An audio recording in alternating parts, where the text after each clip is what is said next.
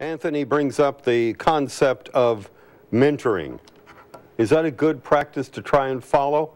I see everybody nodding. I'll go to you first, Chris. I mean, I would say yes. I mean, even my dad, he grew up in Jamaica, and one of the things is you needed a trade. You know, you needed to be an apprenticeship for a trade, and things like that, I think, you know, would help, because at the end of the day, they'll have knowledge of doing something that probably even they themselves never thought they would be able to accomplish, right?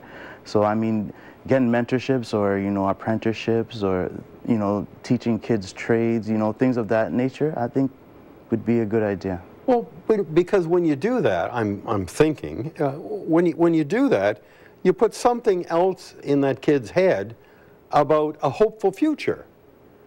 Getting a trade, making some decent money, doing what you want, because money just means independence in a certain way from this, that, and the other thing. You put those kinds of things in a young person's head, and maybe the gun stuff fades away a bit, because suddenly that young man, usually a young man, has some better ideas about how to deal with his life. And it doesn't even have to be youth. I mean, a lot of people that I work with, they're former, you know, involved with that kind of lifestyle. And, you know, I show them a different path that, you know, you can express yourself through art or music. And a lot of them, they start getting interested in this art form. And they just basically spend all their time just involved in trying to make themselves better. And they're just too preoccupied to even being involved in anything negative. That's interesting. How worthwhile is that kind of practice where you try to turn somebody from a life of crime or packing a gun or being in a gang or selling drugs, turning them into something that's going to be a whole lot more successful for them and maybe better for the whole community?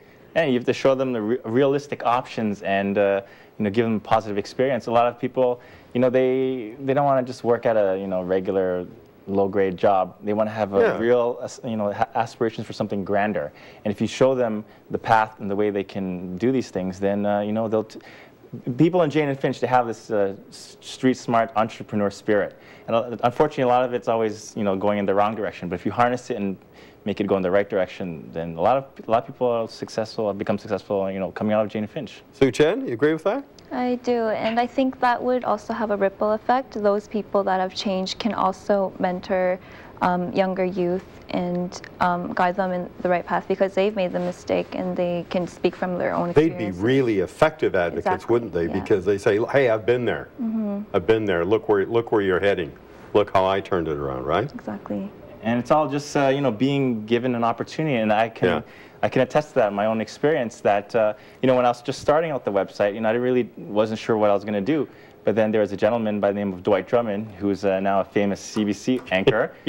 That guy was, you know, just another guy from the neighborhood, and he was one of the first reporters to basically do a story on my website, and it just opened up so many doors. So I have to thank him a lot. And it's things like that. Well, that's proof positive of how these things can work. And that's what the website's trying to do, is create opportunities for the next generation. Yeah. Here's Mary calling from Jane and Finch.